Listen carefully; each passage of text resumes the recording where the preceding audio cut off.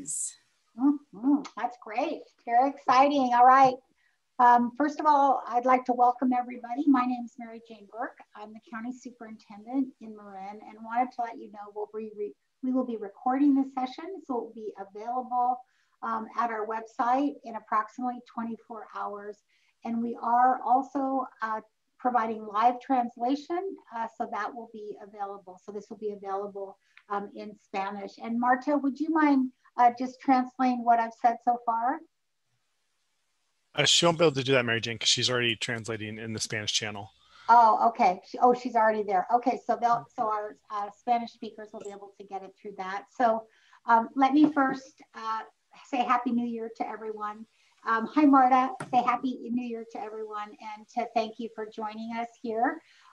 It is our privilege to have, I would say, the two most esteemed educators in our state with us to provide us some insight into what's happening in Sacramento right now and how we might plan for the challenges that will be coming forward related to this new budget. So I'd like to introduce first Brooks Allen. And Brooks is a well-known attorney, worked for the ACLU. He's known for his incredible work as the ACLU attorney related to the Williams lawsuit. And for all of you that work in our school districts, you're well aware of the steps we take each year to ensure that students in our state have access to the materials, books, and appropriate sites that they need.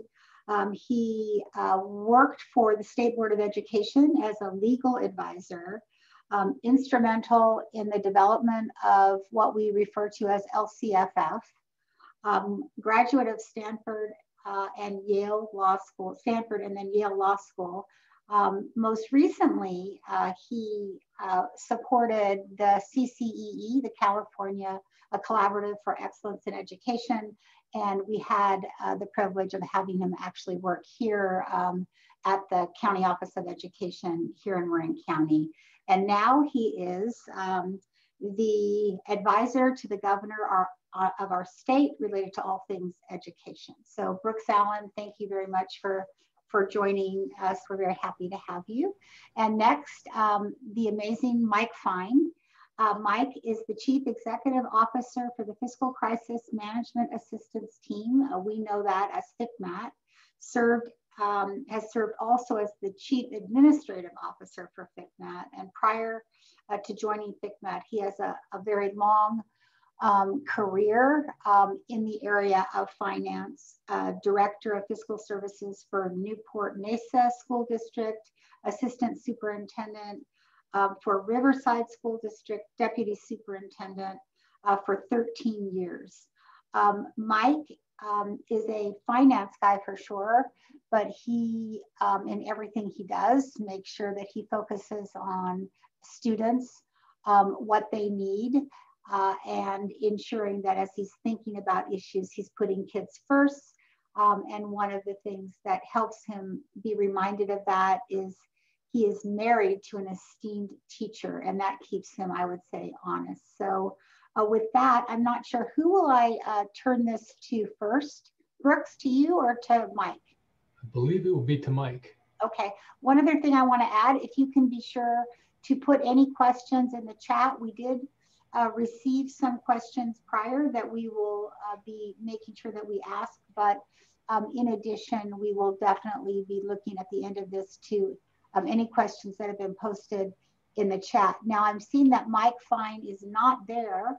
Well, Mary Jane, I just got word from Mike. He is reconnecting. I think we lost his visual. Okay, great. So Brooks, why don't you start by telling us how much you miss Marin County and how do you like your new job? There's not much going on, right? It's very quiet. No, Mary Jane, it's fantastic to be back with you, Karina, and the entire team. And of course, many of the folks who I know have really enjoyed being able to see at these annual sessions in person, but at least be able to do this virtually. So it feels like coming home in many ways. And we've spent a long day with the Senate discussing many of these issues, at least with respect to the early action pieces of the budget right now. So, yeah, looking forward to the conversation. Okay, great. All right, here comes Mike Fine. Yeah, I apologize. No, that's okay, Mike. Welcome. I gave you a nice introduction, and I said the reason you stay so honest is because you're married to a teacher. There's a lot of truth to that. Probably honesty may or may not, she may not influence honesty, but certainly my focus of what's important. She keeps me focused, and I have, as does Brooks, firsthand experience here between my wife and our son as teachers going through the last 11 months. So I'm still not able to get my video to work. So Mike, how about if we, on our end, we'll share your slides? Well, I think I can share my slides. Trina, give me one second. It is just my camera, for some reason, seems to not want to turn on. So if you can let me know that you are seeing my slides. All good. They're much nicer looking than I am anyway. So having my camera not work will actually work just fine. So thank you guys. I think I rejoined just as Brooks was commenting that for the last several years, we've had truly the pleasure to do this and do it in person there in Marin. And it's certainly always been a highlight. I do a bunch of these in January and February to a bunch of different audiences. And so clearly I'm having trouble. Tarina, can you just confirm I'm still broadcasting?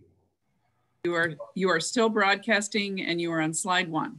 Okay, because Zoom just went completely dark on my screen. But certainly among the many that do, this has always been a highlight to be in Marin with all of you and to join with Brooks to do this. So Brooks and I have this dark, deep secret about this event. After we did it the first time, Mary Jane, about a week later in our mail arrived. Brooks is shaking his head because he can't believe I'm going to admit this in public. Mary Jane sent Brooks and I pink tutus so that in the future where we're on stage together, we at least had matching outfits. So I just wanted you to know that finally this year we decided to fully embrace the pink tutus. We both had ours cleaned and pressed this morning at the cleaners, and we have them on.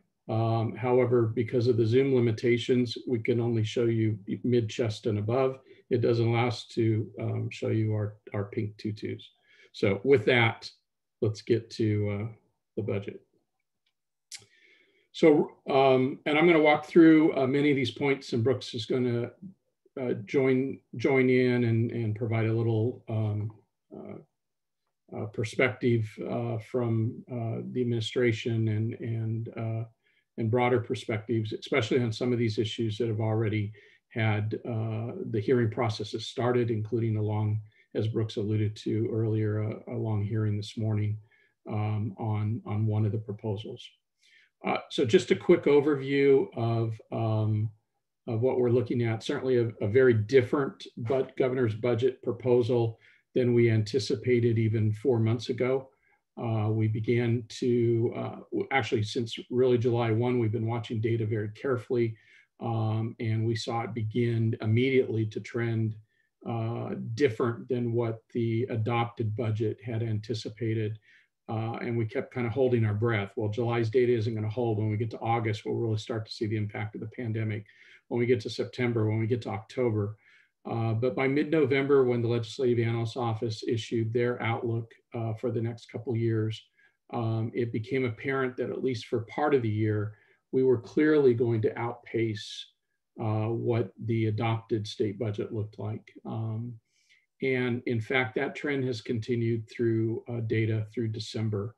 And there doesn't appear to be a whole lot of new data here in early January that tells us that trend is changing. And so to their credit, the administration in proposing their budget has acknowledged that we We have probably neither a V recovery where we went down suddenly and went right back up in recovery, or a U where we kind of set at the bottom a little bit and then recovered. What we were all worried about was an L recovery where we dropped in the spring and kind of sat there at the bottom for a while. The reality is, I think most of us describe the recovery that we're in right now as a K recovery. And the backbone of the K is our current point, kind of the pandemic and its effects here in California and on our economy. And the upward angle of the K, the upward leg of the K, we commonly refer to as Wall Street, and the lower leg of the K as Main Street. And what it really is telling us is we have a disparate impact of the pandemic on our communities. But one of the areas where we are not experiencing, and because of that disparate impact, where it's impacted folks with wealth differently than folks without wealth, results in state revenues. Almost, I think the metric is actually about 5% of the taxpayers paying into personal income tax here in California contribute about 50% of the tax revenue. And so those high earners obviously are continuing for the most part to do well under the pandemic from a purely economic standpoint. And we're seeing that result in revenue. So the administration acknowledges a revised 3-year revenue forecast that actually some 57 million higher. When we talk about 3 years, we're always looking at a 3-year window. In this case, we're looking at last year, for which the books still need to be fully closed and all data accounted for, because no matter when you pay taxes, whether those are sales and use tax or personal income tax or corporate tax, they're actually scored in the year that they're attributable to. So we still have some taxes attributable last year that we need to account for, the current year, and then the budget year. That's the 3-year window that we're talking about. We'll take a look at that more in just a minute. This is really meant to be at glance. Current budget year contributions to the school rainy day fund, we'll talk about extensively. We'll eat up about $3 billion of that increase. It's a matter of formulas, and we'll go into that in just a second. Proposition 98, and remember that Proposition 98 from 1988 is the standard that dictates how much of the state revenue goes to K-14, so K-12 plus our community college partners. That's growing substantially from the number that was adopted in June. We do have a cost of living adjustment. We'll talk about it a little bit more. It is a split cost of living adjustment, but for the majority of our revenues, which are driven by the local control funding formula, both at school districts and charter schools and at county offices of ed, will receive a proposed 3.84 COLA, and we'll talk about that more in just a second. The governor continues his focus on special ed, specifically early intervention with our special needs students, and increases the investment that he started when he first came into office by another $300 million. You're all familiar with the K-12 apportionment deferrals, which was a budget mitigation measure implemented in June with the adopted budget. And the governor does propose to buy down the bulk of those next year, not quite all of them, and we'll talk about that a little bit more as well. We have some proposals in Prop 98 for current year expenditures, and we'll go into some of those in depth because those are what we call early action considerations by the legislature, so they won't wait till the June timeframe as the normal budget process works, or the normal budget works its way through its process, but the governor has asked for immediate action in one of the cases and early action in another case. So we'll explore those. And then there are numerous one-time provisions, Proposition 98 investments, well over $1 billion in this budget as well. So let's take a little deeper dive on revenues. As I mentioned, the 3-year period 1920 through 2021 is what we're looking at. This is 57 billion increase over what was estimated in June, which for all intents was really used in June. It was estimated in late April and May. And so the administration, as does everybody, acknowledges that we simply, we got it wrong on what the pandemic's impact would be to state revenues. These are really driven by the 3 big revenue sources that fund schools through the state, and that is personal income tax, and capital gains is a significant piece of that, and then sales and use taxes, and then corporate and insurance taxes. Those 3 big taxes are what provide the state the bulk of the funds that are used in Proposition 98. Locally, obviously, we have property taxes that are a factor for school districts as well. Concerns continue to be raised, though, about the impact of the pandemic on the revenues.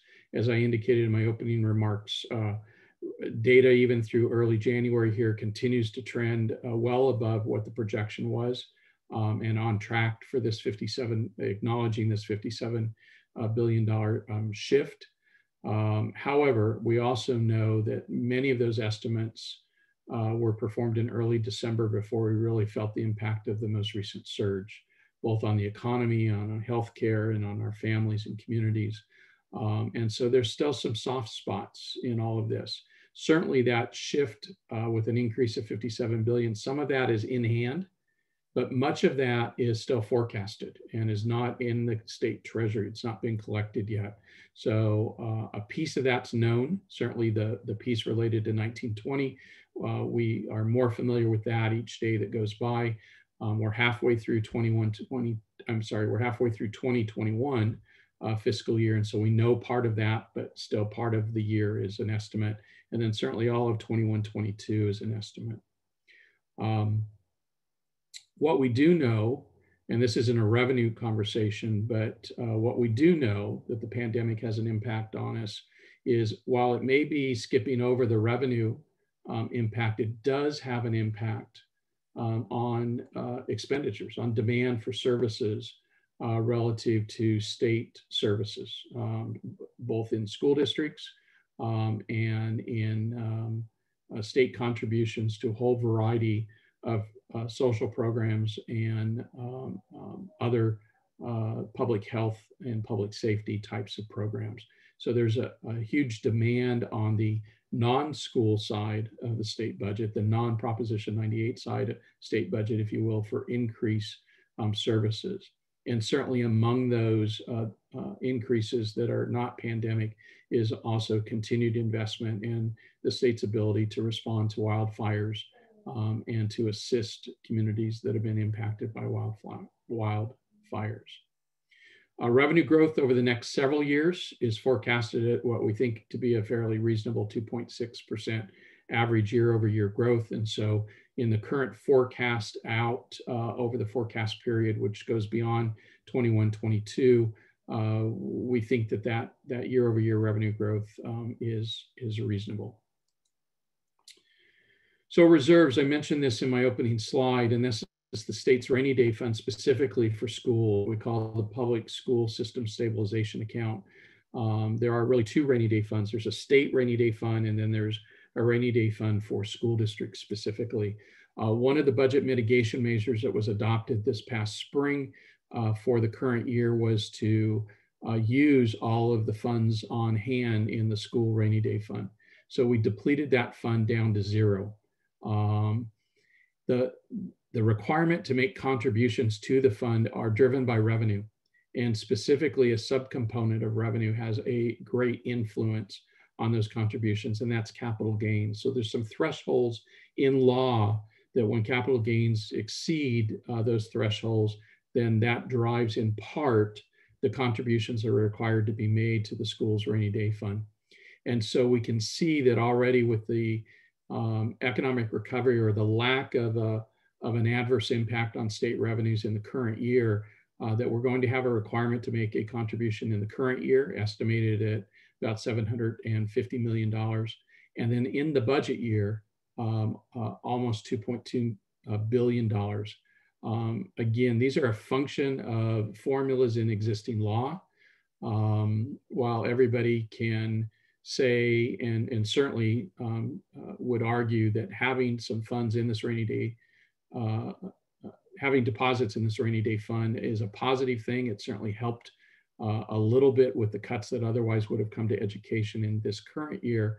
The reality is, though, that it takes money kind of right off the top of Proposition 98 to make a deposit into this fund, as opposed to allocating those funds out through programs to school districts. So there's certainly two sides to the story, but that is Proposition 2. And so not something that the legislature can change. It would require a change through the initiative process, a vote of the people.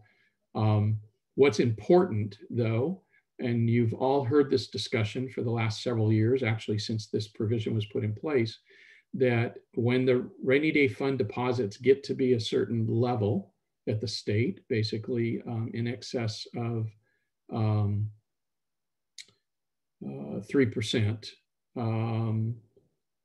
of Proposition 98, then there's a cap imposed in law on school districts' local reserves, both their assigned and unassigned local reserves.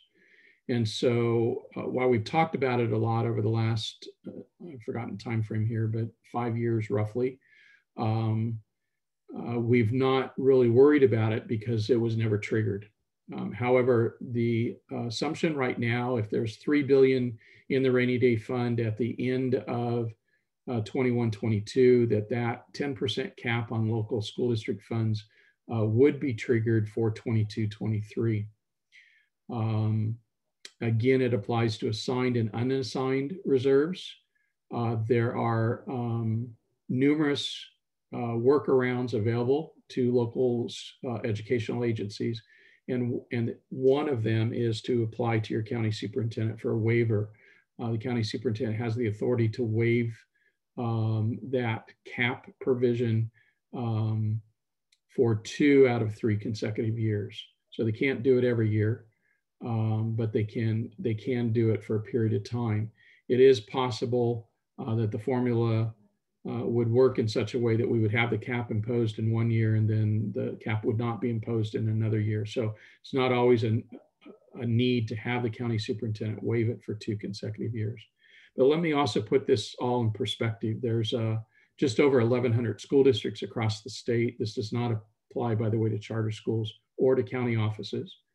It also, of those 1,100 plus school districts, it does not apply to basic aid school districts or community funded districts, of which there are several in Marin County.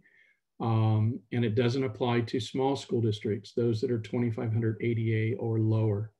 So by the time you take out all the exceptions, we believe that this impacts roughly 250 districts.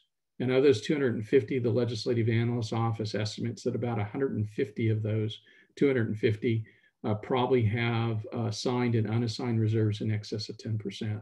So it's a relatively small group of districts that would be impacted in the big scheme of things. However, the impact on them could be fairly significant. And so that's clearly data that we'll pay close attention to as we move forward.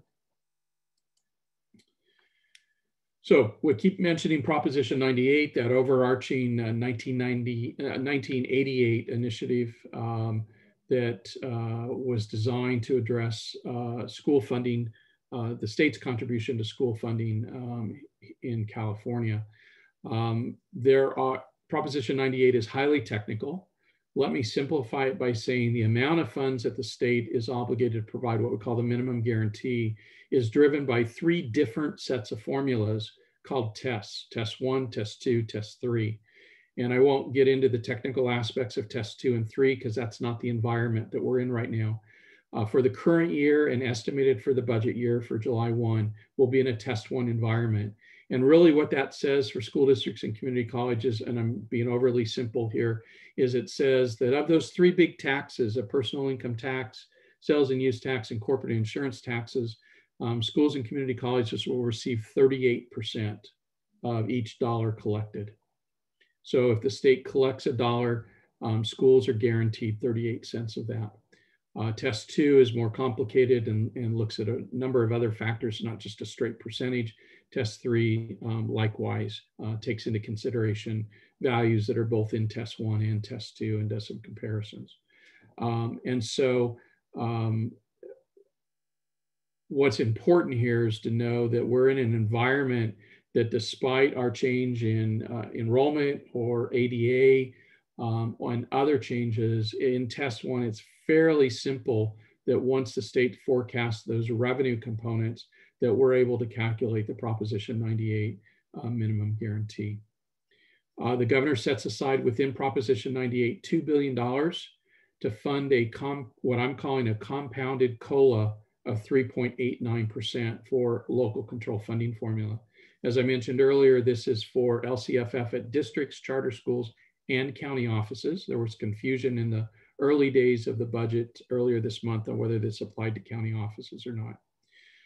Let me explain what I mean by compounded, and because not everybody's, I think, appreciating both what the governor and the Department of Finance proposed, but also the mechanics of it. So we know that last year's statutory COLA, the statutory COLA computed last year for this year, for the current fiscal year that we're in 2021, was 2.31%. And you'll remember that the final budget deal did not fund the statutory COLA. So the COLA in essence was funded at zero. What the administration is doing is acknowledging that had their revenue estimates been more, not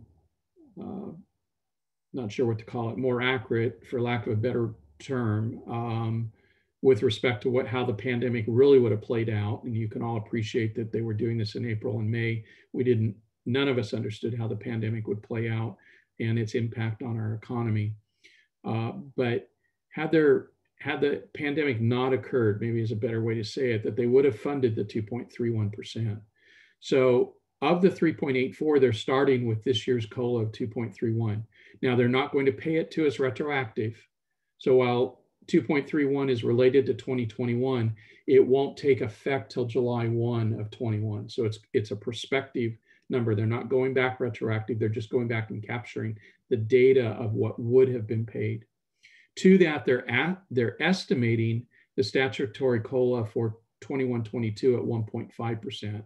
And they're adding those two, but they're layering it in such a way that they add the 2.31 to LCFF, then they add the 1.5. So that's where we come up with the compounding. It's like compounded interest, right?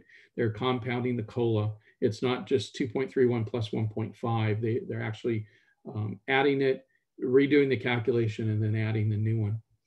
Why is the 1.5 estimated? It's because it's a number based on the 12 months ending March 31st.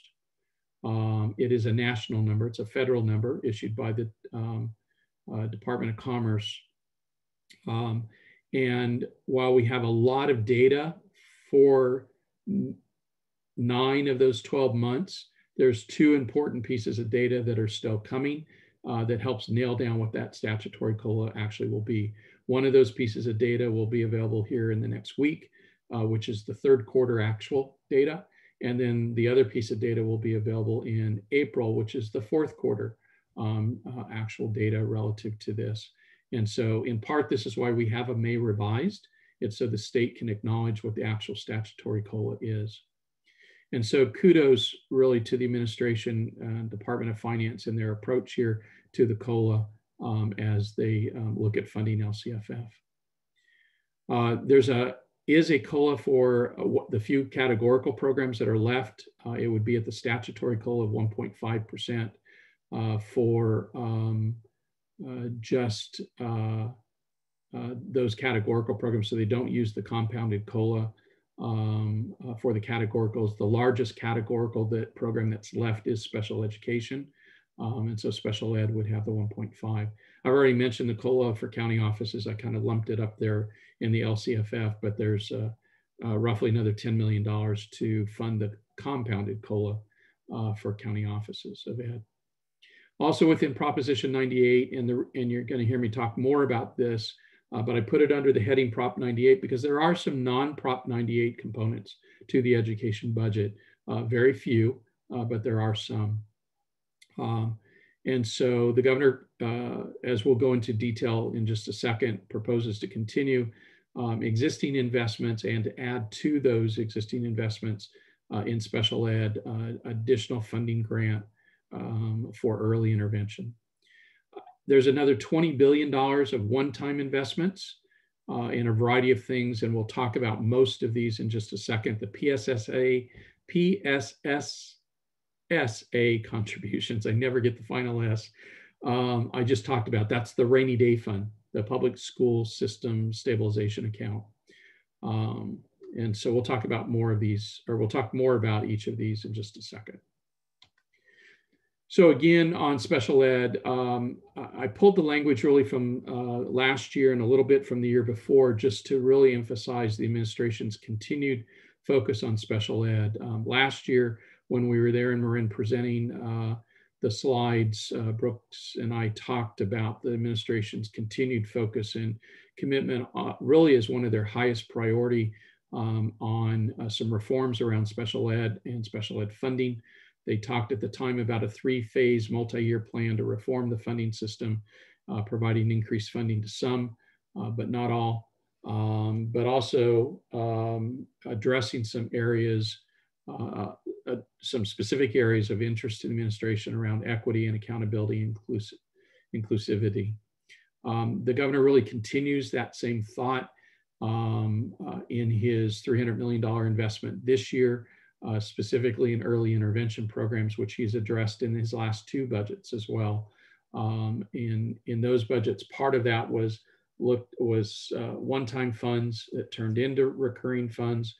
All of this $300 million is intended to be recurring, not one time. We have not seen the trailer bill language. It's not actually due till February 1st to determine eligibility for the existing, on how these funds are to be used.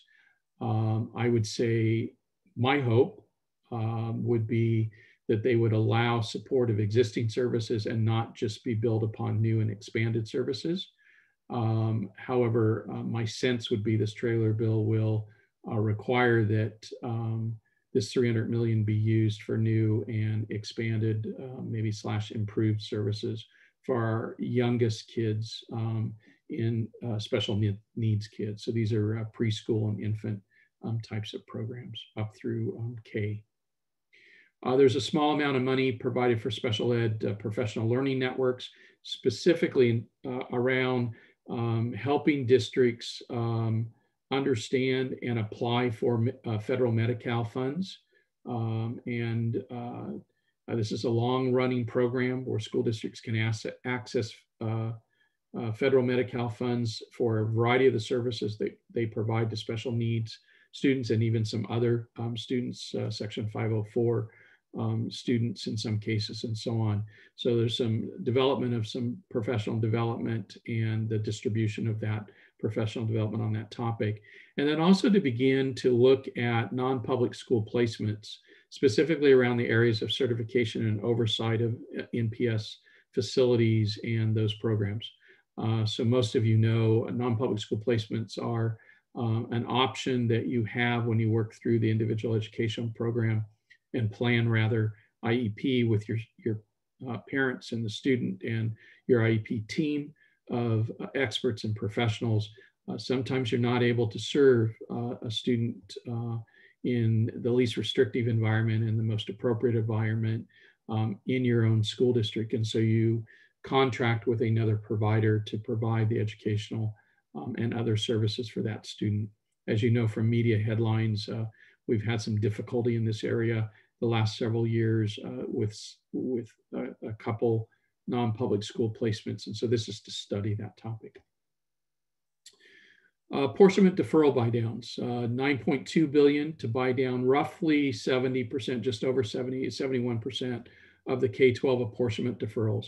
So remember, in the current year budget, in lieu of making cuts to education, the final budget deal between the administration and the legislature was to make relatively minor cuts to education, but to really deal with the revenue reduction to school that the state expected in its own revenues and that played out to Proposition 98, that would be handled through the state's deferral or delay of making payments, monthly payments to school districts of their LCFF or other types of state aid.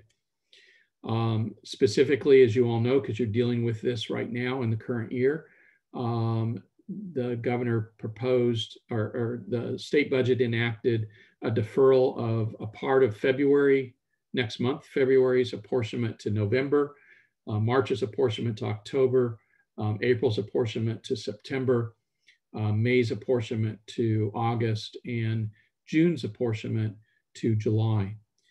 In addition to the impacts on 21-22, you'll recall that actually started last year. The apportionment deferrals actually started last year in June, and we deferred all of June's apportionment to July.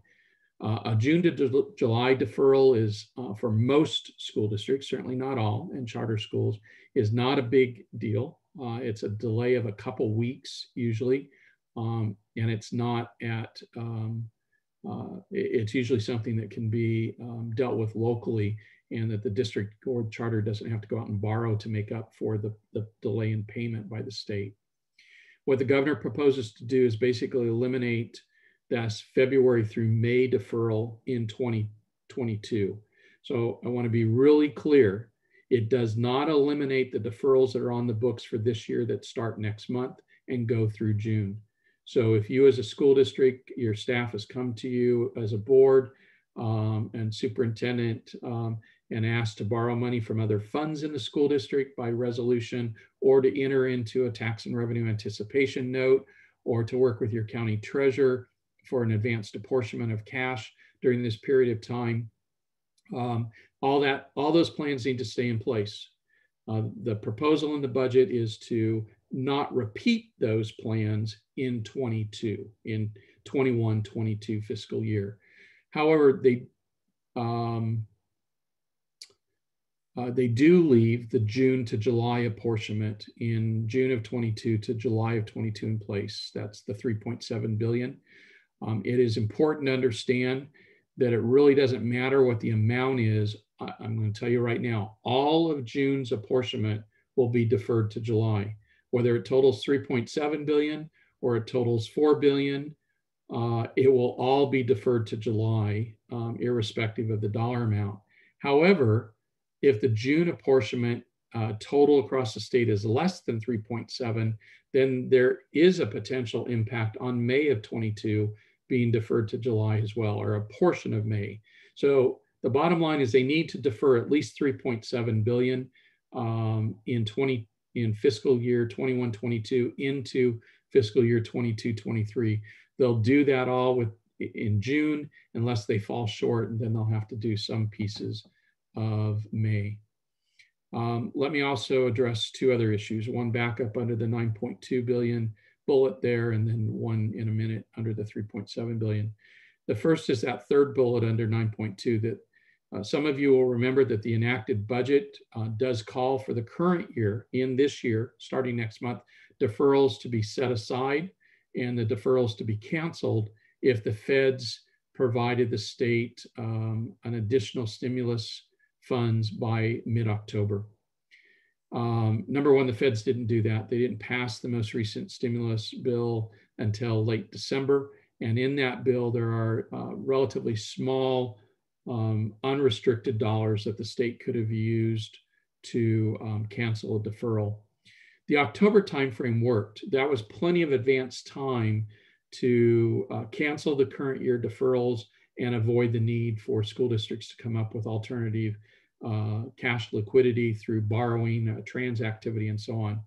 However, this is not one of the items that the legislature would take up on an emergency basis here in January. And even if they chose to, it likely would be February before that was enacted. And that means that we would not be able to impact February's deferral and likely not be able to impact March's deferral. They would still happen. And so some of you may say, well, that's okay, cancel April, May, and June. But here's the problem, why we wait for the legislature to enact that and the governor to negotiate that, if in fact that was going to be done. And that's not the proposal right now from the administration. But if that was going to be done, some of you would have already issued your trans. Most trans pools across the state are funding in February. Once you issue your trans or short-term notes, they don't have call provisions, they don't have prepayment provisions. You will have already expended all of the cost of issuance. And you, even if you did prepay it, you would have to pay the full amount of interest as if you had not prepaid and kept the note, didn't pay the note until maturity in November. And so, or whenever your note is due. And so there's each day that goes by, there's limited opportunity to have a positive impact here. Because once a district issues its trans, they need to stay on that course. Let me also say this, that if you issue a tax exempt trans, and let's just say the state came along and canceled April, May, and June's deferral, you would not meet your forecasted deficit amount. And that's a problem for the IRS. They would assess a penalty against you. And so for all those reasons, plus a whole bunch more, there's not a current proposal to eliminate the current year deferrals. Let me also speak to the bullet that says trade-offs available to eliminate the remaining deferrals. As Brooks can allude to, this issue of leaving some deferrals out there and not paying off the full amount is certainly something that will be debated in the legislature. The leadership of the legislature has said on more than one occasion that they want to see all the deferrals bought off. So it will be a topic that will be present starting in next week's budget hearings in the Assembly and following the week after in the Senate, and they will continue. And so the state has reasons for not doing that. There are going to be some trade-offs. If they choose to pay off 100% of the deferrals next year, then that's less money to do some other things that we're going to talk about. So that's what I mean by the trade-offs. So in the governor's budget proposal, there are two, what we call early action. I alluded to one of these as immediate action and the other is early action. These are two dollar-wise significant Proposition 98 investments. They're both one-time in nature, grant programs that would start in the current year that we're in right now. They would be funded in part by this acknowledgement that our revenues as a state are up over what were estimated last spring. Funding for both programs, as I indicated, would start in 2021. We'll go into that in more detail in just a second. The first is a $2 billion one-time safe in-person instructional incentive grant. And this is really to incentivize districts to reopen instructional programs in person in a safe manner and when it is safe to do so. And we'll go into that in some detail in a moment. There's an additional program, $4.6 billion, called the Expand Learning Time and Academic Intervention. This is a grant program. The first $2 billion program you would apply for, and you have to meet certain conditions. The second program would be just a formula-driven grant. You would not apply, and its funds would begin to be apportioned out in March. So a little deeper dive, and Brooks obviously is one of the experts on this particular program, but $2 billion investment. I think it's important, this is how I explain it. There are two tracks to this idea. The first track is really related to safety, and its components are required. These deal with the development of a COVID-19 safety plan, or what we now have a new acronym called CSP. That includes two components that I'll talk about in just a second. One is really the Cal OSHA requirements that took effect at the end of November. And the second is a school-specific, what we call checklist. The second, which is optional, is actually applying for the incentive grant. You don't have to apply for the incentive grant. You don't have to jump through the hurdles to do that. But if you are offering in-person instruction, you do have to have the safety components that the California Department of Public Health just last week issued a new set of consolidated guidelines. As Brooks would can speak to with probably more clarity than I, the program is built really on 4 pillars. One is around funding, one's around safety and mitigation, one's around oversight and assistance, and The fourth is around transparency and accountability. So again, the safety plan has two components: the Cal OSHA requirements that are already imposed upon you. These are very similar to your pre-existing IIPP plan, which you probably all have board policy around, and all have a plan. It's been required for decades, actually. It's a injury and illness prevention plan. It's what IIPP stands for. There are some additional Cal OSHA requirements that you need to incorporate into that given the pandemic. It adds to it because the Cal OSHA requirements are generic for all industries, if you will. They're not specific, and not only are they generic for all industries, but they're specific to employees, right? Cal OSHA is about employee safety, workplace safety. And so there's another layer added to it called the school guidance checklist to make it specific to our school districts. The incentive grant, which is the optional piece, does have, I like to think of it in terms of kind of three component pieces. One is you have to have the safety component in place, so the CSP. As part of the CSP, you have to make an offer of asymptomatic testing at a specific cadence that's tied to the adjusted case rates, your COVID positivity rates.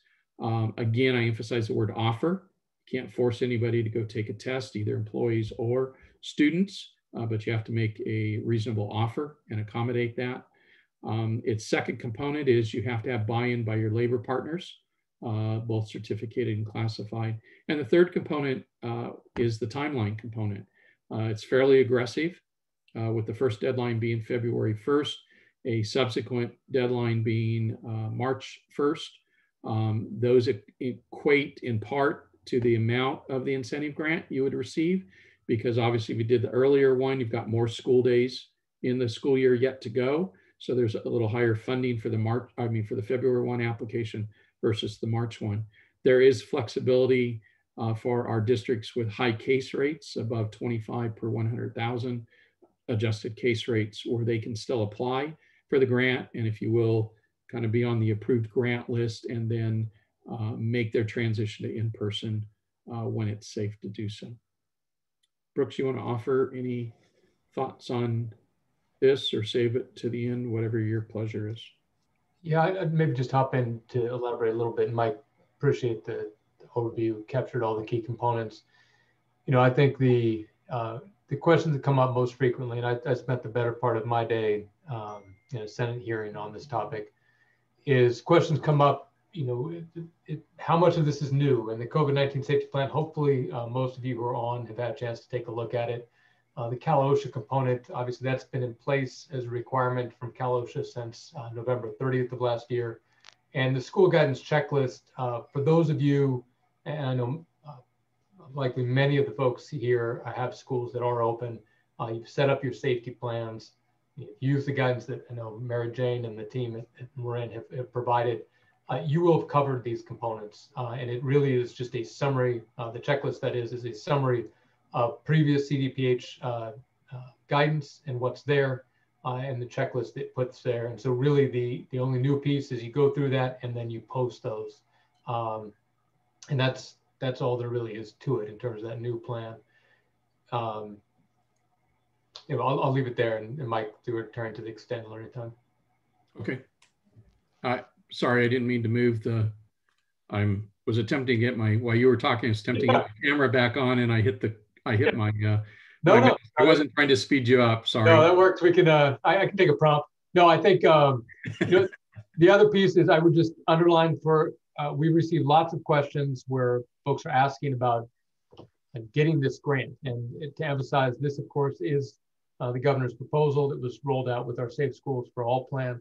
But at this moment, it is a proposal. The legislature, starting with the hearing that the Senate had today, we understand the Assembly will have a hearing early next week. We'll be taking that up.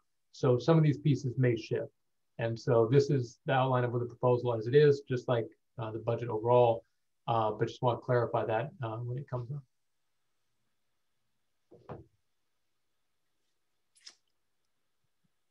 The second program that the governor proposes to have early action on and to implement in part this year is a new grant program called Expand Learning Time and Academic Intervention.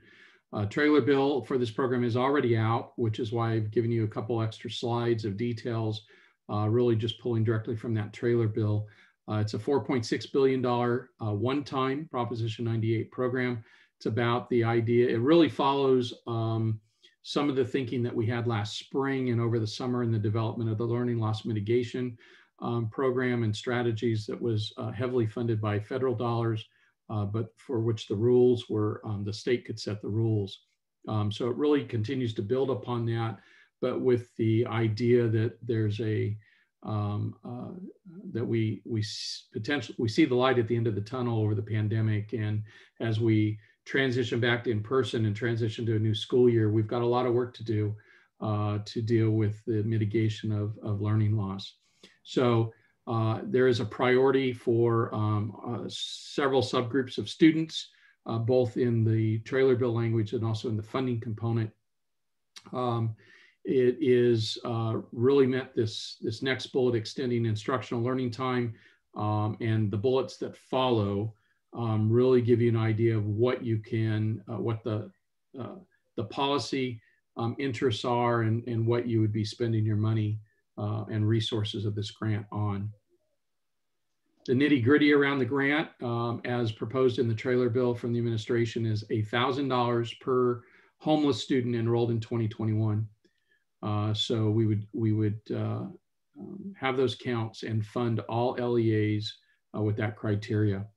$725 per ADA for our state special schools. And for those not familiar with state special schools, we have 3 of them: California School for the Deaf Fremont, California School for the Deaf Riverside, which is where I live, and California School for the Blind.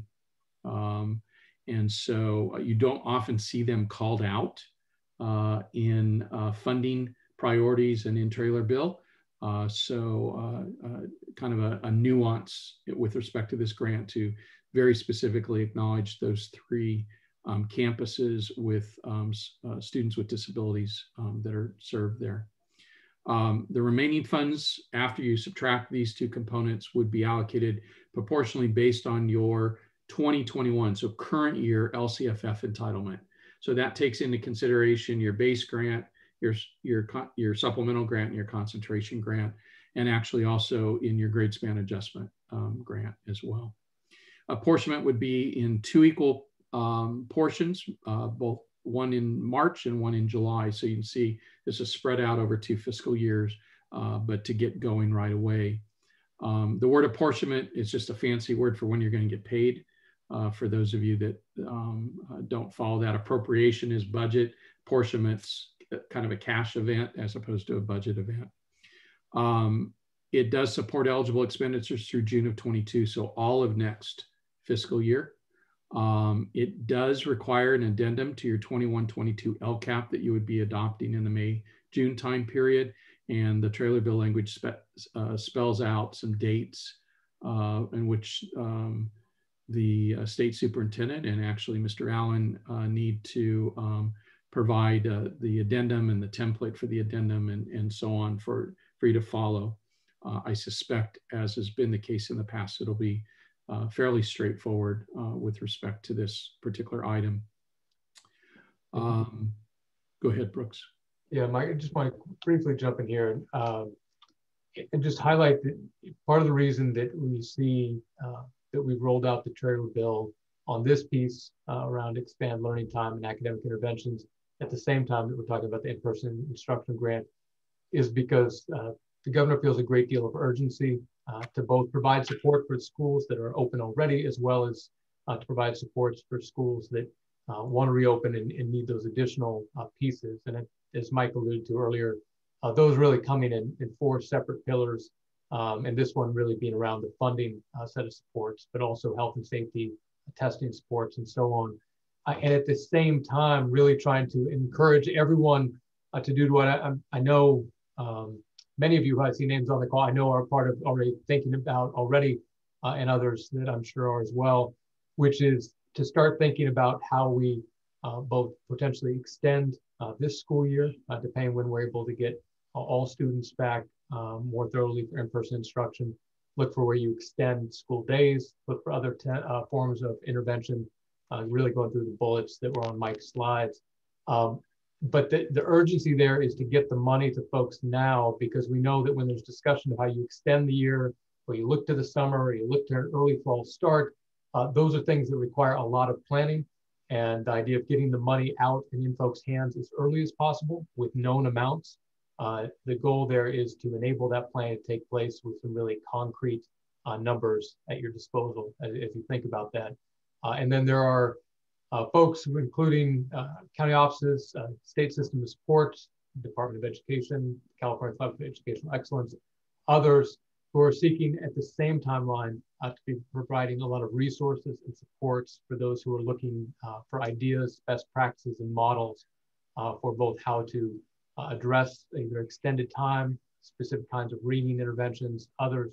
But as our state board president and advisor to the governor, Dr. Linda Darling-Hammond often emphasizes, the real hope is here that folks don't treat this as a drive to or an encouragement to look at a remedial type of approach, but to really look at it in terms of how we try to accelerate learning, trying to avoid even terminology around learning loss, and really talking about taking students where they are and looking at new ways to drive that instruction in intensive ways, but not to kind of fall back, as I'm sure most of you could lecture me well on, about kind of drill and kill that we look at. And so the idea here is to incentivize and provide the resources to plan to do this. And then as Mike highlighted, and seeing that you can use this for funds through June of 2022. So it's both near-term and longer-term planning. So that's really at the heart of this effort and why you see both rolling out at a similar time frame. So Brooks, I'm going to let you cover all the rest of the slides, because when you talk, my video comes back on. So not that anybody wants to see my face. Let me also add one more piece to Brooks's comment that I think is important. It may not have been one of the thoughts, but I think it's really is, as Brooks talked about, the early action, and get so that you know in early March is the intent about what you're going to receive around this, so that you can do planning. But it also in part acknowledges the apportionment starts in March, not just here's your grant award, but the actual payment starts in March. That's very important for those of you with cash deferral impacts, because you didn't know about this when you sized your trans. And if you intend to spend some of this money during the deferral period, having the extra cash on hand as a result of this grant program actually is a very positive thing. You won't, and so I just want to say that to acknowledge that positive aspect of the not only the early grant award, but the early apportionment. I think is an important piece. So I'm going to, those are the areas that I felt like there was going to be the most questions about. So I kind of took some extra time to go through those. The slides that are left I'm going to deal on kind of a high level. That we don't have trailer bill language around most of these. However, not all these programs are new to us. The concept of these programs, even the titles of the programs, are not necessarily new to us. When we talk about educator effectiveness block grant, we can look back several years and see that same block grant and have a good sense of probably where the trailer bill will go. But this continues. One of Brooks' boss, the president of the State Board of Ed, Linda Darling-Hammond, she, in her role, obviously influences the governor's thinking and priorities around how Proposition 98 funds are spent. Linda has spent a lifetime as an educator and as a researcher, and her work is acknowledged truly around the world. And in fact, for those of you not aware, Linda has been President Biden's chair of his transition team for education. We see Linda's fingerprints on some of the early Biden proposals. We see Linda's fingerprints on some of the names. Certainly, we see her fingerprints on names that President Biden has nominated for both Secretary of Education and Deputy Secretary of Education. And so we're grateful for her work and her counsel to the governor. But she, as I think most of you, this is hard to debate. I think most of us share this conviction that a well-prepared teacher workforce is truly a significant factor in high achievement for all and in closing the achievement gap. So with that in mind, the governor proposes, yes, sir. Oh, sorry, Mike. No, go ahead. $315 million in one time, and that's important. And I think we would all acknowledge most of these things need to be recurring, not one time. One-time investments every few years doesn't do the trick. But once we get it out there, and if the economy continues to grow and stabilize, there'll be an opportunity to turn one time into recurring, is some of the thinking. But at this point, the governor hedges the out year forecasts a little bit by putting labeling a lot of funds as one time, because those are the first things then that he'll pull back on if the economy slows or begins to contract in any form. So of that $315 million, $250 million on what I just alluded to, Educator Effectiveness Block Grant, $50 million on creating resources and providing training on social and emotional learning and trauma-informed practice is something that we truly learn more and more about and its impact on kids and their learning every day. Early math initiatives specifically targeted at teachers in pre-K through third grade. And then kind of picking up where we left the legislative session off last year over bills around ethnic studies and requirements for graduation requirements in our high schools and investment to provide training and materials on that subject matter. Additional $225 million one time regarding teacher recruitment and the preparation specifically of teachers in our preparation pipelines.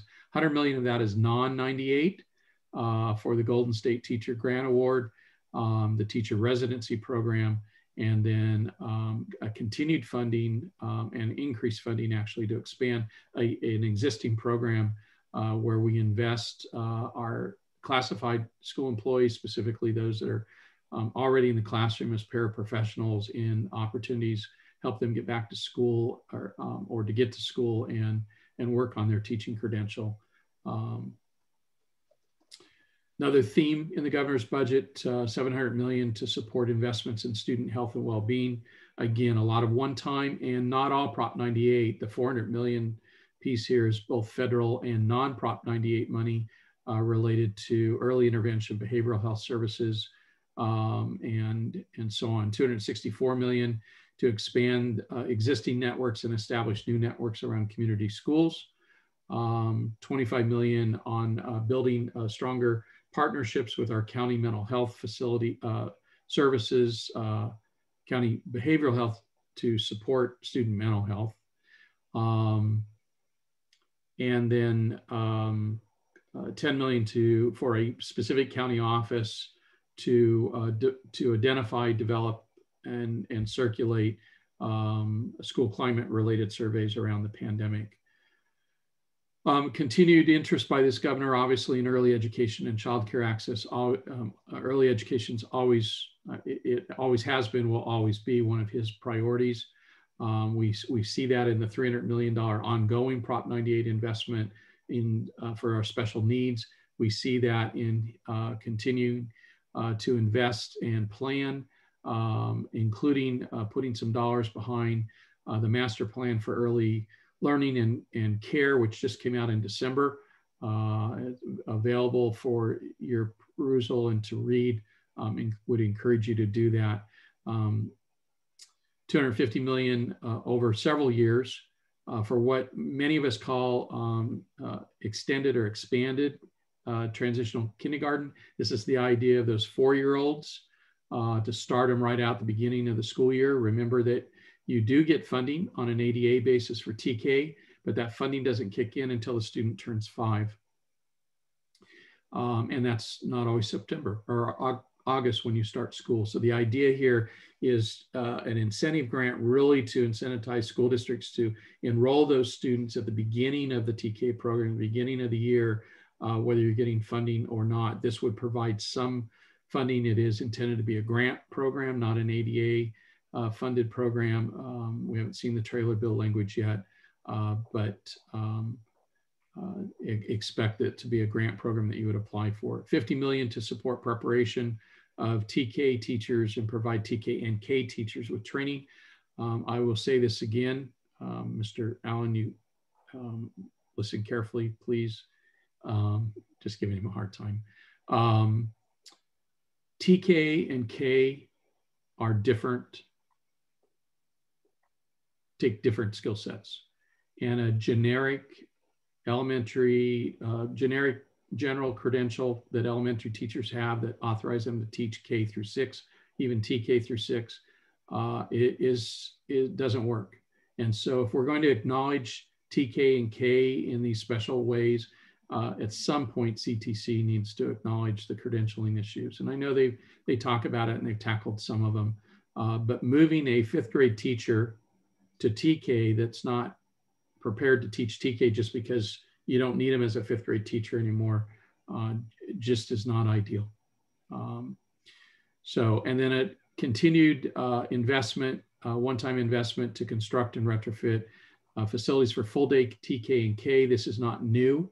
We've seen this now, I think the last 4 years. I think we actually began to see this in Jerry Brown's last budget, if I remember right.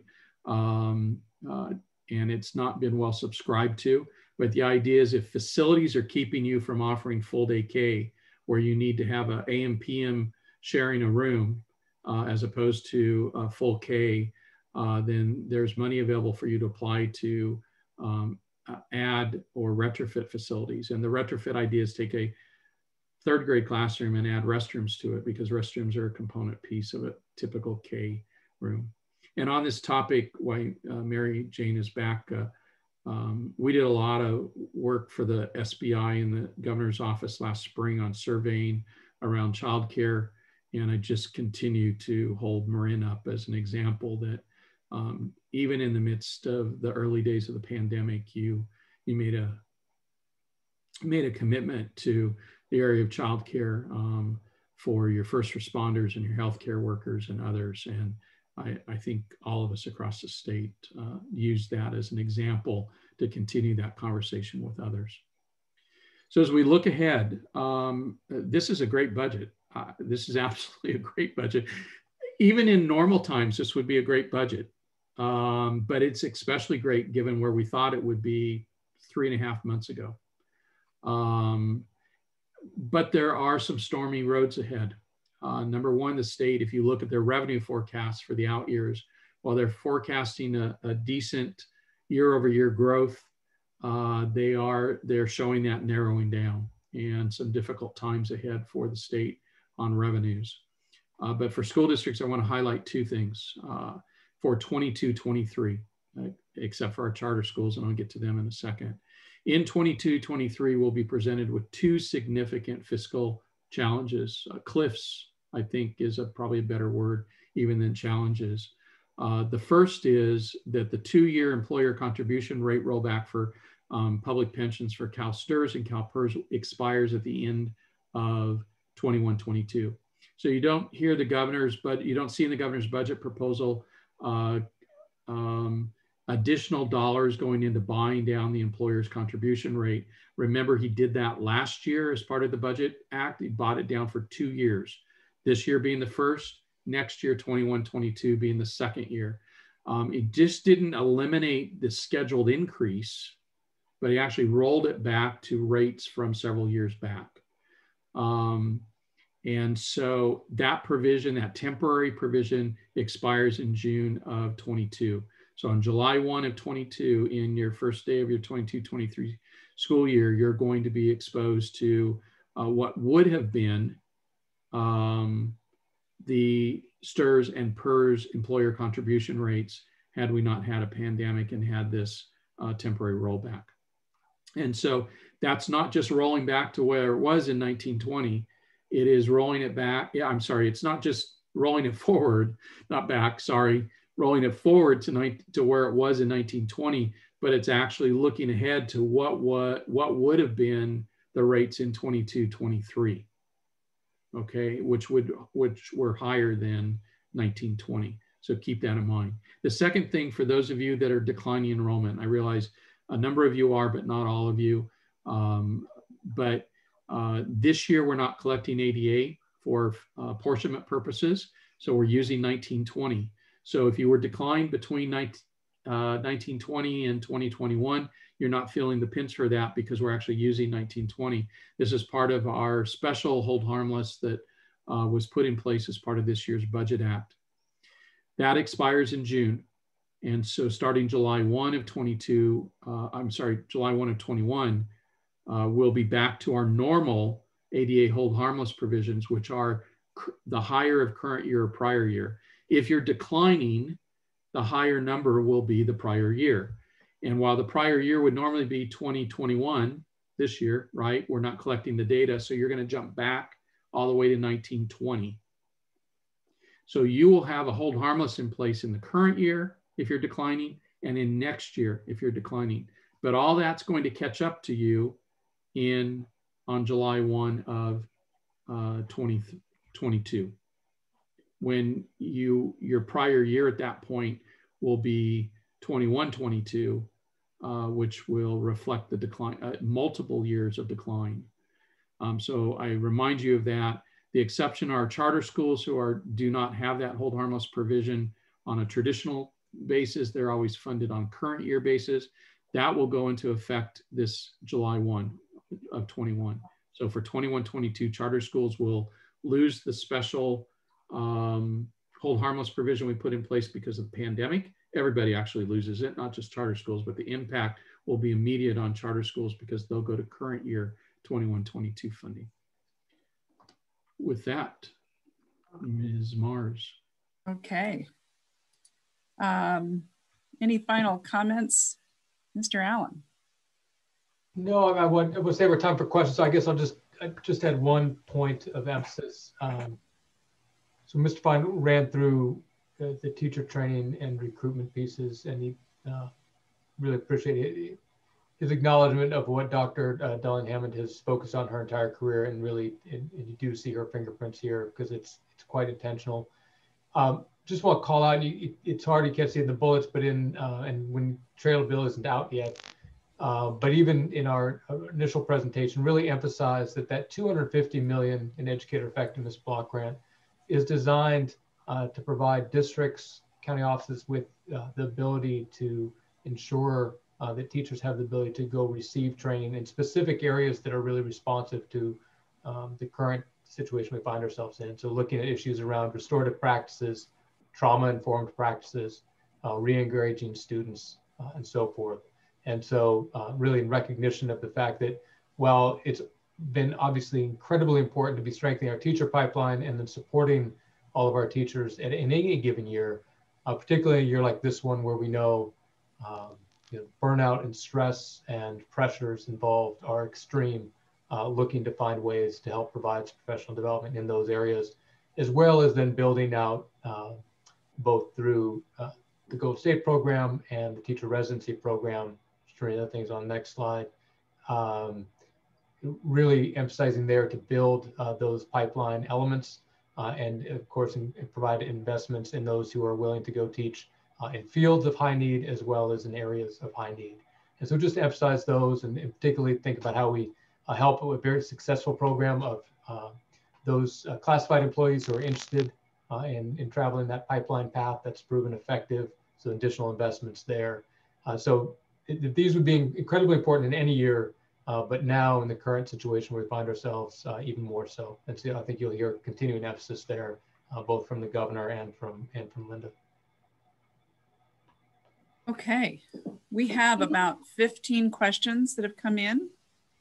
And I'm going to start with the questions that were submitted. Mary Jane, did you have something you wanted to add? I'd love to, Brooks, while we have you here, I'd love to jump just for a second to the possibility to get additional resources from that $2 billion that's going to be available. I understand it has to go from the legislature. Through the legislature, I think you're aware that in Marin County, about 86% of our schools are open for in-person instruction, at this point, and have been for many, many months. And for our districts, definitely the resources are going to be welcome, in that there has been a lot that has gone into making sure that teachers feel safe, kids are safe, and we have great data to show sort of what our outcomes are.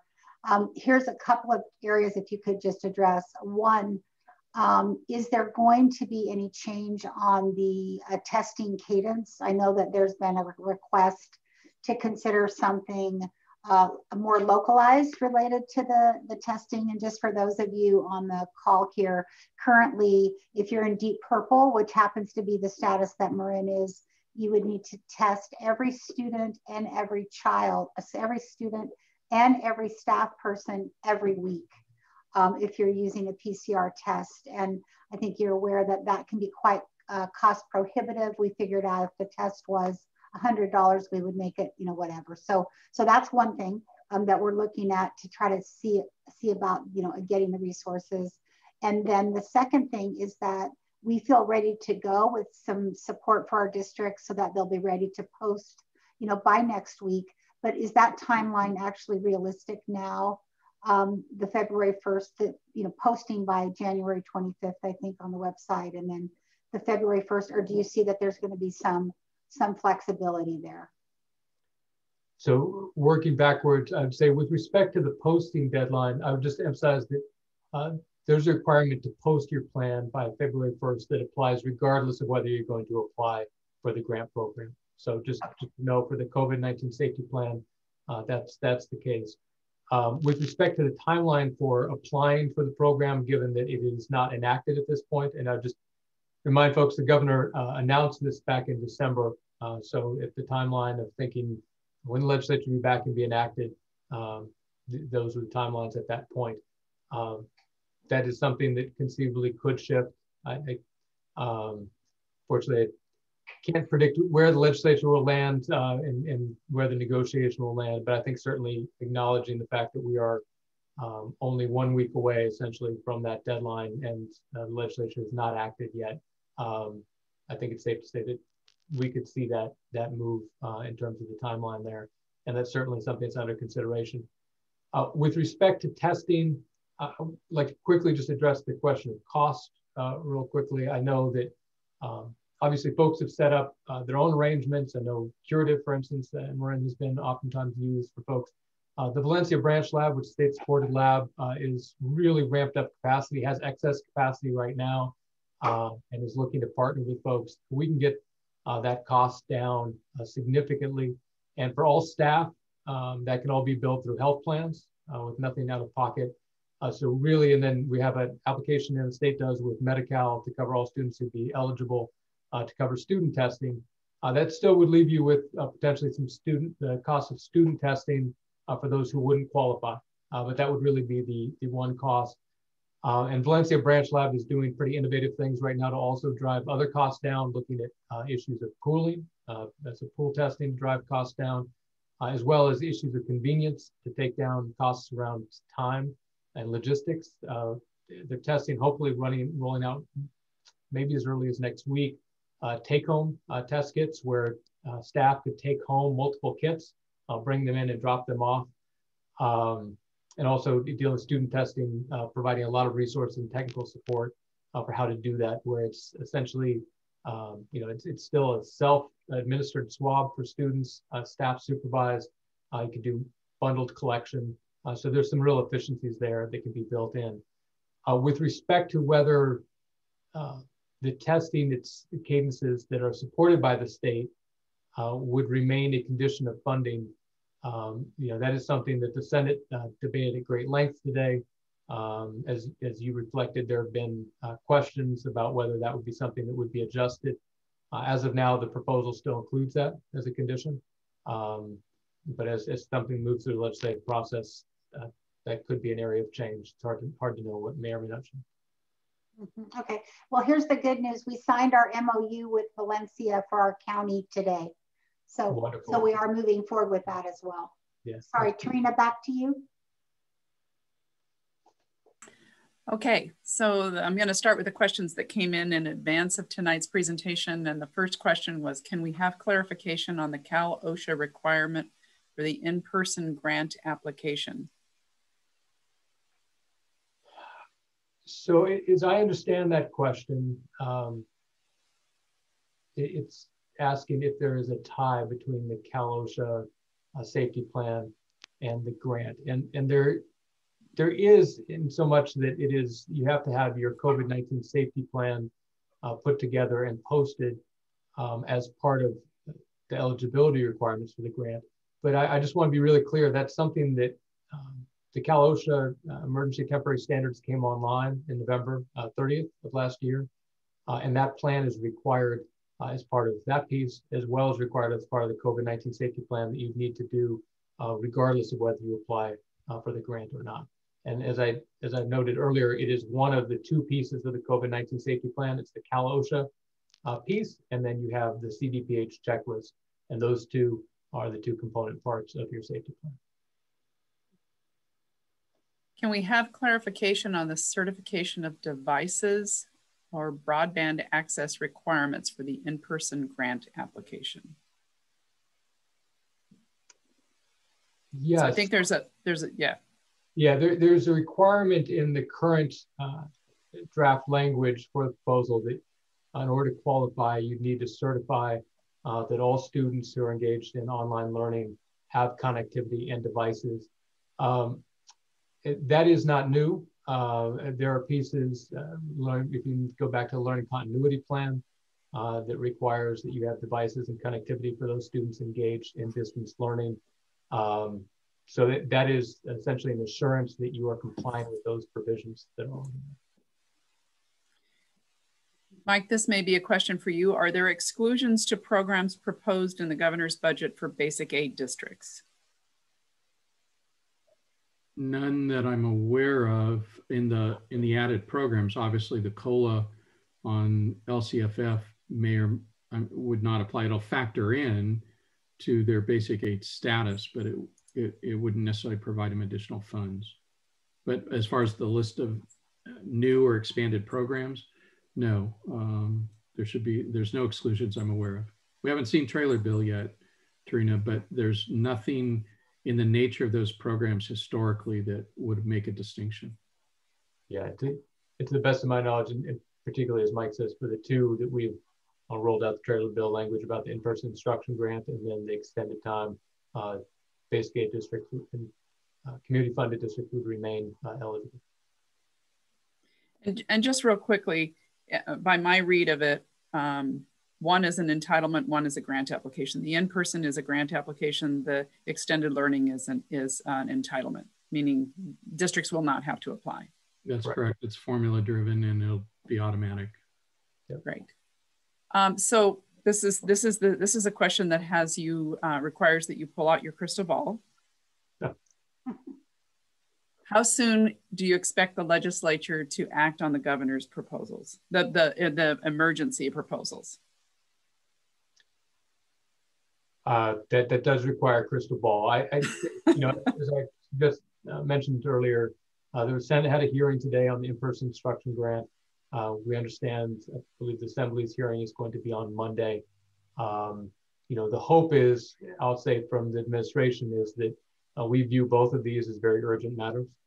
So we would hope it moves quickly, but we will see.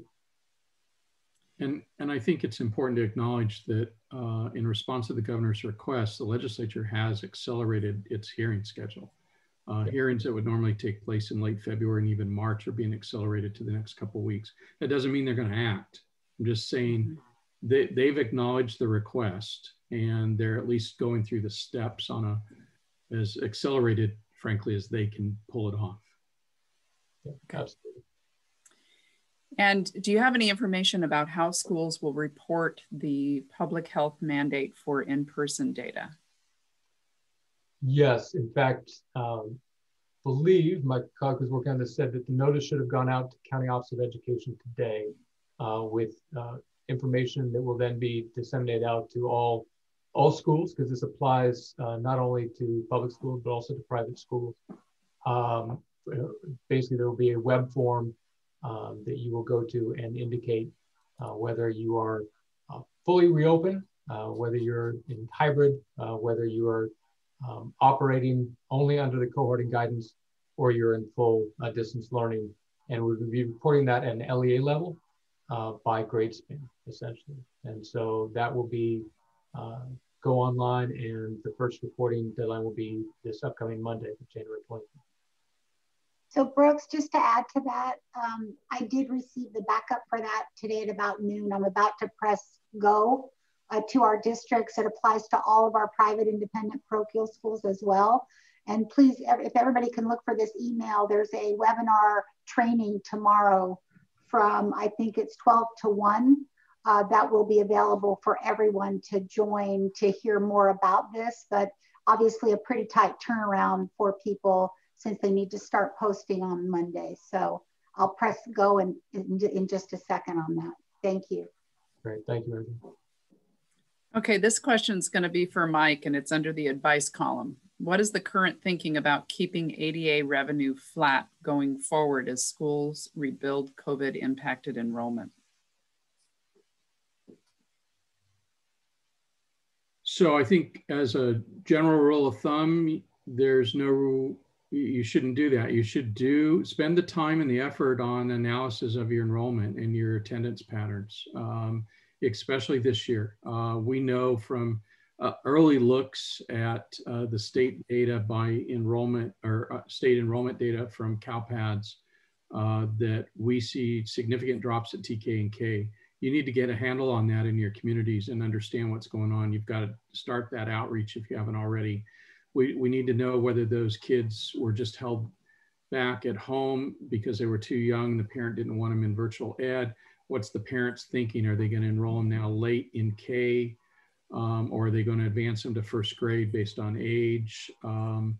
That's why the early action is so important as you develop your program for an extended instructional time, even over the summer. You probably, you're going to have to do that homework locally to know what kind of program you should develop, say for incoming TK or K that we missed this year. And so I wouldn't just automatically keep it flat. I would do the detail work that needs to be done and the outreach, and then move forward.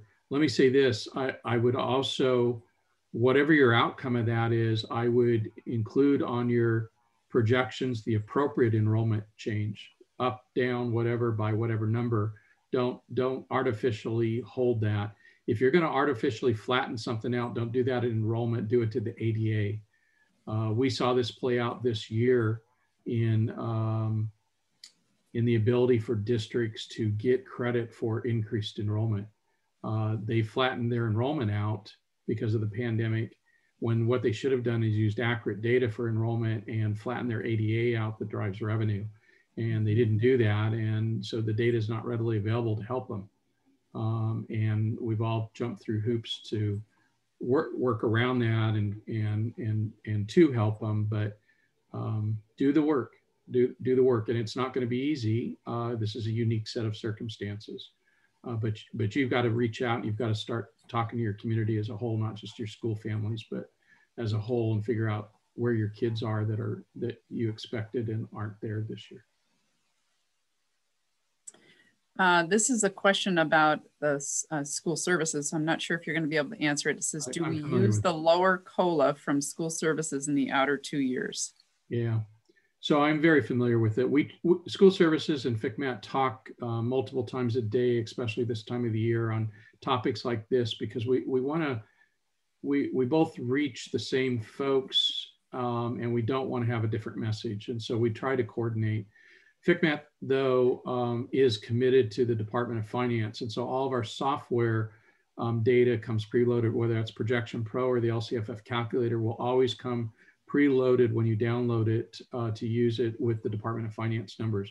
You can change those numbers. I think, number one, it's not some staff member at school services that's an economist that goes out and recomputes COLA. They actually hire a well-respected Sacramento economist that most of us know, and that's Brad Williams. Used to be at the LAO, I think even finance at one point, if I remember right. And we all have tremendous respect for Brad. Those are Brad's calculations. Probably shouldn't be disclosing school services secrets here. I think John Gray actually computes these. No, I'm just being silly. But I think they're reasonable, the school services approach. There are some changes in the Department of Finance data that doesn't, on the surface, doesn't make a lot of sense. The school services data moves in a little bit more traditional, little softer approach, but that's a local decision. You know, is your community and is your normal budgeting approach more conservative, more liberal? If it's more conservative, use the school services numbers. If you normally push the envelope, then use the Department of Finance numbers, but understand your risk. What's the first thing I would do is compute the difference between those two and what it means to you. And if you've got plenty of reserves to cover that difference, then you can use the Department of Finance numbers without a whole lot of problem, right? So understand which data point you use and what that means risk-wise to your district. So Brooks, I do know that you have to go on to another meeting. Any last minute comments that you would like to make? Only just deep appreciation, Mary Jane, for having us, and you know, Mike for letting me sit shotgun for another year in a different role, and really to everyone who's listening, just to the extent, particularly with respect to, I know a host of questions that came my way having to do with the in-person instruction grant, or even the extended timeline, time proposal, and academic interventions. If there's questions around the in-person instruction grant, the school safety plans, others, I would just really commend folks this Schools Hub that was rolled out on the COVID-19 California website last week has a host of really helpful materials, including offers for technical assistance, videos to watch. If you have concerns, there's ways to weigh in there. So just really commend that website and set of resources that was rolled out last week to folks. And you know, I know there's a lot of leaders on the call, and express our deep appreciation for everything that everyone's doing during this incredibly difficult time. Just, you know, Mary Jane, you've led the charge in so many ways, and just deeply appreciative for that. Well, thank you very much. And Mike, we know you're under a tight timeline too. So can we just, how about any closing comments? We can look at these questions, Trina, if there's anything here that we might be able to answer and get it back to everybody, or anything you see that we need to address. I can answer one real quickly. And that a question that's come in is basically, if we've already opened, are we still eligible for the in-person grants? And the answer is yes.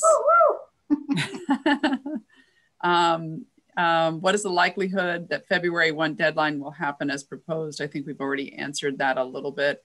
And for middle and high schools, do they get funded on total enrollment, even though only serving special ed, homeless, and foster? So I think the question is, what is the funding for the in-person grant based upon? Is it based upon the number of students you have in person? Total ADA less independent study. Because independent study doesn't really exist this year as we know it traditionally. Summer school, the extended learning, can they be used for non-certificated staff? And I think the answer is yet to be determined, maybe. The intent is yes. And in fact, it's in language to even talk about that. Specifically, it's one of the authorized purposes is paraprofessionals providing tutoring, which we know can be a very effective intervention. Yeah, you just have to make sure it's not direct instruction. It's like a tutoring, because you do have credentialing and assignment, misassignment issues. Yep. Is there anything in the proposal about adult education? It gets the 1 point. I'm almost certain the only thing that would be in there, it's silent, but I think it certainly gets the 1.5% estimated statutory COLA. Would not get the compounded COLA, I think, by definition. But I'd have to look at the detail lines in the budget and see. There was nothing actually talked about or disclosed about it, but it would be buried in the details. So I want to call everyone's attention that Brooks has posted the link that he just referenced to the website in the chat. Actually, I think it's only showing for us. I'm going to repost it. There we go. And yes, this has been recorded and it will be posted to our website where this presentation is currently found under forums. I've posted that also in the chat. So it's at the very beginning of the chat. I will repost it, but I think we have scrolled through as many. There's a lot of comments I will say about the testing. And so I'm just, because they tend to be more commentary in nature, there's nothing really to answer, but just some consternation and concerns about the testing cadence and the cost. There's a question about ESSER 2, and I think the question is around cash. It will follow federal cash management standards. So you would probably see, like you're seeing this year, a 25% initial apportionment. And then everything after that, you would submit in your monthly federal cash reports and be reimbursed based on those reports. Okay, one more just came in. Oh, that's Brooks, that's you. Can schools use extended learning money to contract with community-based organizations to provide extended learning programs? Yeah, even if you, oh, Brooks, go ahead. Oh, go ahead, Mike. I was going to say, if you even go back to the slide on that, I think you would find that that fits in to a number of categories within the program in the existing trailer bill proposal. Again, you need to balance that with what you're providing. Tutoring, absolutely, there's no question. We had a whole federal program and state program built around those community-based organizations and tutoring, right? And so, but direct instruction in the classroom, again, you've got to, there's credentialing requirements that don't just automatically get set aside that you have to keep in mind. And I think if I can chime in here, Mike, I think it's also important to emphasize and remind everyone that this is going to be part of every district's LCAP, how they utilize these dollars. That's correct. Correct. Well, so in that respect, needs to align with current.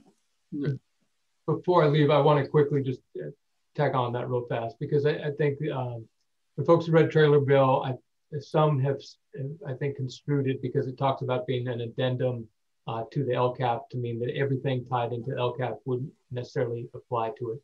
I can share that the intent of the provision is to have it serve as a supplement, much like the way the federal addendum does currently to the LCAP. So it's a separate piece. And folks have asked about the timeline because they've seen it's June, even an earlier date has been debated. Really, that's in large part because you'll be, in theory, if this gets enacted, you'd be using the funds in this year. And so then, therefore, doing something for July 1 doesn't really get to what you're doing with current year funds that would be coming out in March. So we'll develop that template, but the idea is to keep it, Trina's, and Mike, if you referenced, keep it pretty clean and concise, but it wouldn't be wrapped up in all other parts of the LCAP. As an addendum. Yeah. And the trailer bill language specifically provides, to Brooks' point, that you can spend the funds before you file that addendum. That's right. Okay. Well, with that, thank you very much. Thank you, Brooks. Thank you, Mike. We appreciate it very much. Look forward to the next time we connect. And we know that you're busy and you don't have necessarily time to do this for everyone, but we do appreciate it that you did it for us. So thank you so much. You're very welcome. Good night, everybody. Thank you, Mike. You're welcome. Sorry for the problems.